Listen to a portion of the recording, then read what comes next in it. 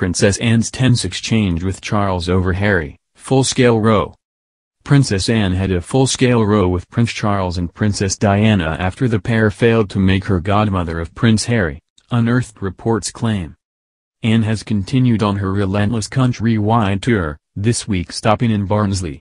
There, she officially opened a new supersized dog cafe that has seating for 150 people, located on Cannon Hall Farm, a popular tourist attraction with a historic house.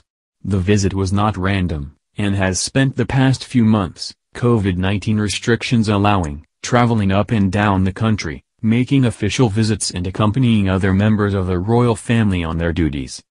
She has, as a result, built something of a name for herself, often described as the firm's hardest-working member. Many have noted that Anne has inherited Prince Philip's, her father, no-nonsense approach to life and work, becoming known for her frank and often at times offhand style, including with members of her own family.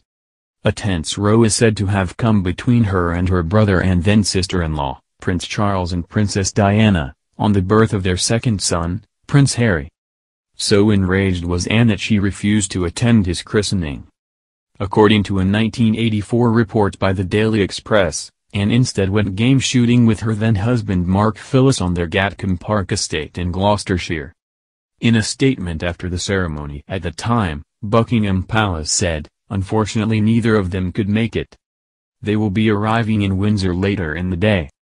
Ashley Walton, the paper's then royal correspondent, wrote that the couple's deliberate absence fueled reports Anne was angry at being overlooked as godmother for the second time, said to have been hurt when Charles failed to pick her as godmother to Prince William. Mr. Walton wrote, her displeasure grew into a full-scale family row when she learned that her younger brother Andrew wished to be godfather to 3-month-old Prince Harry, while she was again omitted. The royal family confidently expected Anne and Mark to arrive yesterday for the 11 a.m. ceremony. But as the baby was being baptized, the guns were blazing 100 miles away at Gatcombe Park. He went on to note that Charles' decision to leave his sister off the list of 6 godparents also annoyed Philip. Mr. Walton added, there were rumors that Charles and his father were not on speaking terms as a result. It isn't the only time Anne had given Charles and Diana the cold shoulder around the time of a christening. Ingrid Seward, writing in her 1995 book, Prince Edward, claimed that the Princess Royal was furious with Diana who failed to attend Tsar Tyndall's ceremony in 1981. Delving into the complicated relationships between warring members of the family, she wrote, such occasions are a cornerstone of the royal family's routine, an essential part of the theatricality of their brand of monarchy, a moment when the whole family is on parade. It would never have occurred to Edward or any of his family not to turn out for one. Diana, however, chose not to attend. She had been telling friends beforehand that she had no intention of going but, rather through a failure of manners or courage, it was not until 48 hours before the actual ceremony that she telephoned Princess Anne to inform her that she would not be there. Her excuse was that she was too busy preparing for the wedding ball that was being held in her honor that night. The tone of Anne's response would have chilled the Arctic. It has been widely reported that Diana did not want to attend the christening because she knew Camilla Parker Bowles would likely be in attendance with her husband Andrew, Zara's godfather and Anne's previous love interest in the 70s.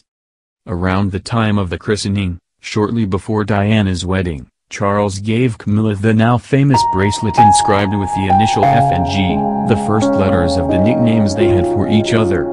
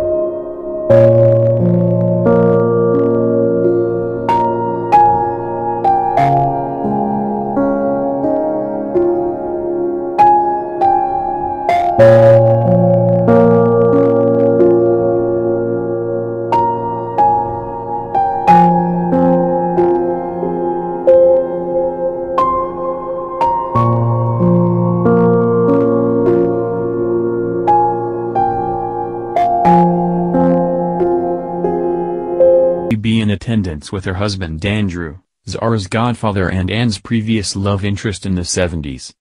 Around the time of the christening, shortly before Diana's wedding, Charles gave Camilla the now famous bracelet inscribed with the initial F and G, the first letters of the nicknames they had for each other.